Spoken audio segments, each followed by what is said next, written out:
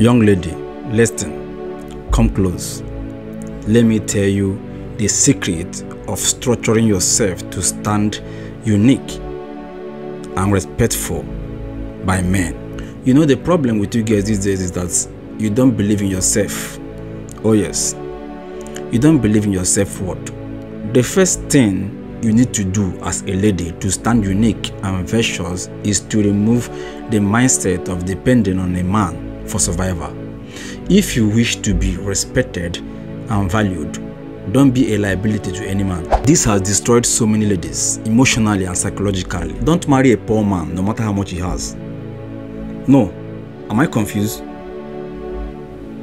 No, I'm not confused. What I mean is that a man can have money, but still be poor. Riches do not entail having money. Riches entail having virtuous value and respect for humanity. The life's most crucial goal is who you marry. Oh yes, don't think that quitting a marriage is so easy, especially when you start having kids.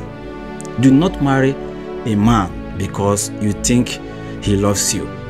Some love can be casual, and any love that its reasons can be defined or doesn't have any value dispensation is a casual love, and such a love can never give you a happy marriage.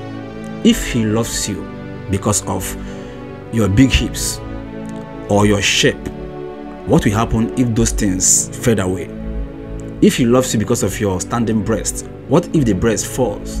Any love that is based on the pleasure of the sight is a casual love that fades over time. True love does not have a reason. An accumulated feeling that its reason cannot be explained is what true love is all about.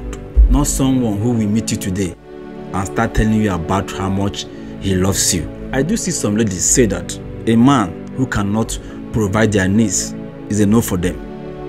This is a very wrong mindset, my dear. What happens to your happiness and rest of mind? Or do you think money can buy happiness? Go and make inquiries. There are some ladies in their wealthy marriages, yet they are not happy. Place some values around yourself, my dear, and respect yourself. This will place you higher in value.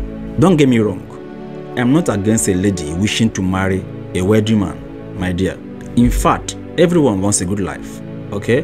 What I'm saying is that getting married to a wealthy man shouldn't be your utmost priority. Your main concern should be based on building yourself and your happiness, not looking for a man to build you. That's why when one monogamous road entices you with material things or money, you will forget to see the red flags, thereby landing yourself into a tragic marital trap.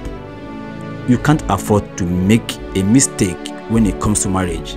You can't afford that, my dear. You are a soul to be loved, not a commodity to be exploited. A word is enough for the wise.